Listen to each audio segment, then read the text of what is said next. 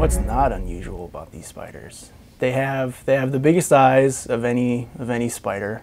They're 2,000 times more sensitive to light than humans are.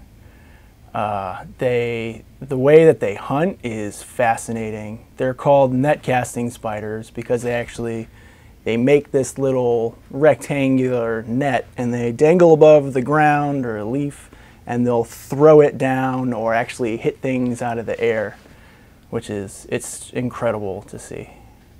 They really like to eat mosquitoes, which is fabulous. I can find them pretty easily in Florida. I typically go to parks around Gainesville, and you can get good numbers there. I've also found them at a rest area outside of Savannah, Georgia. So they're at least in 2 states, but probably not many more. So during the day, they're very cryptic and they look like little sticks. But I think they've evolved potentially to look like the end of palm fronds. So really, whenever I'm looking for them, I look for palms first. And so any state that doesn't have palm fronds might not find them. So the infrared video was part of this field study that I did out in Florida, Gainesville, Florida. And I went out and I was trying to test whether or not these spiders actually use vision for foraging. For decades, it's been assumed that they have these really big eyes and they hunt in this really seemingly visually demanding manner. So they have to use these big eyes for hunting. So I went out and I tested that. So I grabbed a bunch of spiders and I temporarily blinded them with dental plastic. And what's really nice is that after you put it on the eyes, you can actually remove it afterwards. So for every spider that I caught, I could blind them, put them back where I found them, let them make their web, and see how well they could still hunt with or without vision. I found that when spiders were blinded, when they couldn't see out of their big eyes, they were significantly worse at foraging.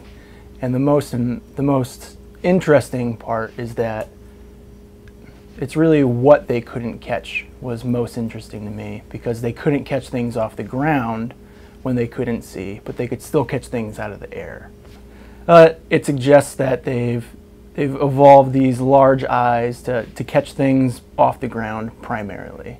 It also suggests that they can catch still a good number of prey without these enlarged eyes, which is also pretty neat.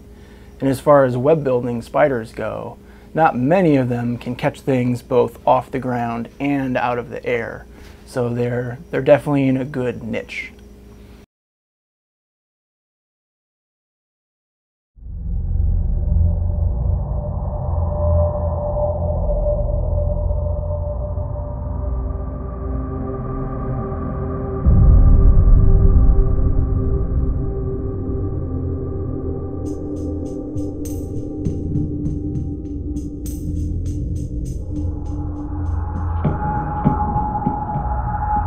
I'm here visiting the Hoy lab, and I'm working with Ron Hoy and Gil Menda, and their team have figured out a way to get live recordings of spiders and neural activity.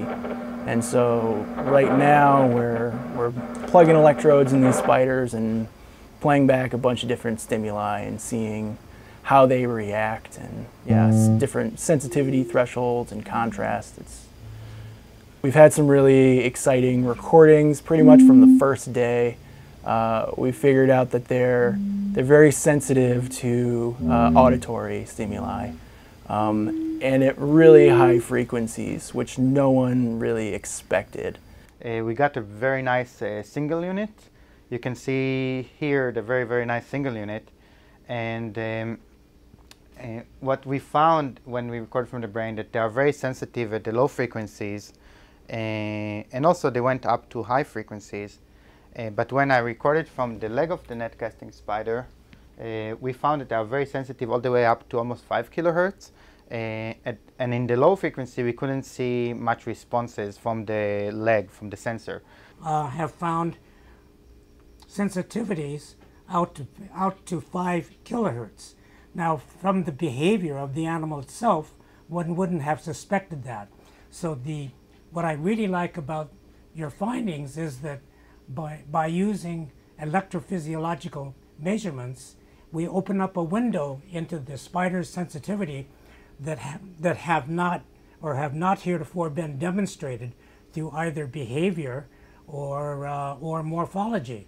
So they can catch things out of the air, so you think that they'd be sensitive to 100, 200 hertz, but they're sensitive to 5 kilohertz sound, which is, it's a mystery. We don't know what exactly, like what the function of that is, and we also don't know how they do it. We don't know the organ that they're using to actually pick up these frequencies.